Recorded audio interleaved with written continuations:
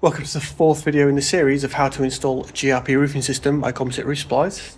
In this video we're going to talk about the top coat. Our next step is very important. This is what's going to give you your aesthetic look. We need to sand this deck as flush and smooth as possible. What I'm using here is actually a 225mm drywall sander, which makes this job much quicker. And at the same time you can see I'm blowing off all the dust, which I'll also give a sweep off after. For your corners and trim area, obviously you're going to need to use something like a detail sander. When all the sanding's done and the dust has been blown off, you now wash the entire area with your acetone. This will degrease the area and remove any extra dust. Now, I recorded the top coat and my camera died almost instantly, so none of it got caught on camera.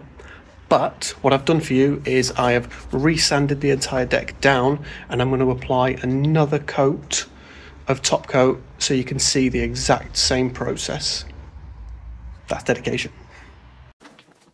So I chose to use a medium pile roller to apply my top coat, but these things can let off little bits of fluff every now and then, especially when you're using something as sticky as resin. So really good top tip. You're going to get some tape, masking tape, duct tape, whatever you've got really, as long as it's nice and sticky.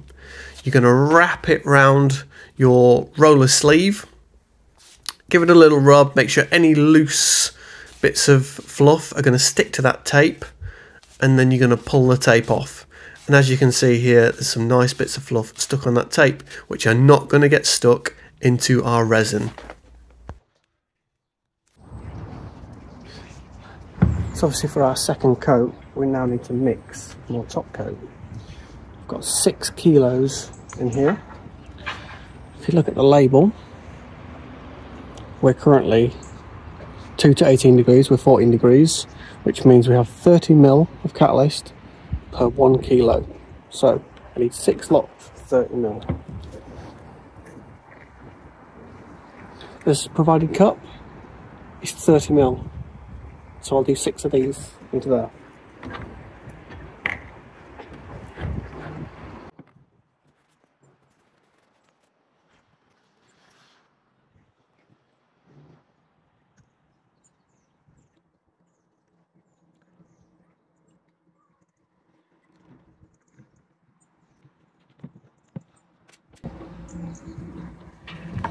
I need to give that a good mix.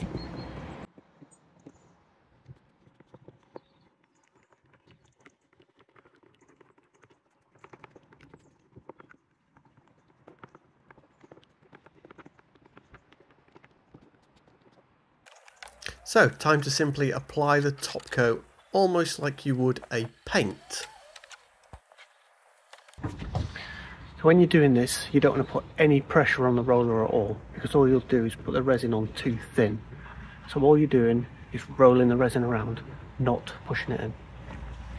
Easiest way to do this is to start in a corner the furthest away from your access point to the roof. Now I painted the whole main deck first, and then on the trim I came back after that was dry and used a brush and smaller roller. Be sure not to apply this too thinly. So as we mentioned earlier, you're just pushing the resin around. You're not putting any pressure down and trying to move it as thin as possible. You want a nice thick coat. That's going to ensure, again, that real aesthetic smooth look. Ensure you don't hang about when doing this, because remember, this resin cures really fast. So just get it on the deck and roll it around.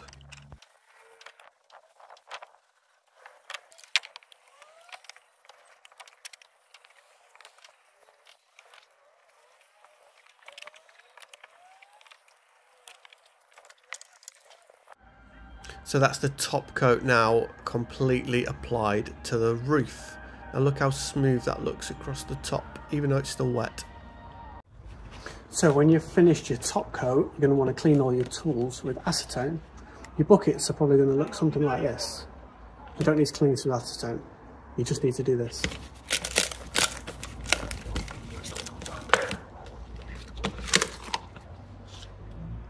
Look at that magic.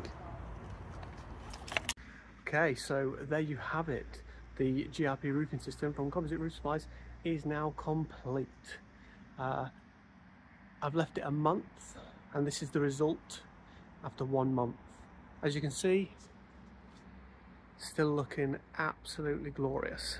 So if you would like your GRP roof to look like this one, follow these instructions. I hope you've learnt a tip or two, and best of luck to you. So finally, I'd just like to say thank you to Composite Roof Supplies. This video and install is sponsored by Composite Roof Supplies. So head over there for all your flat roofing needs. Thanks everyone.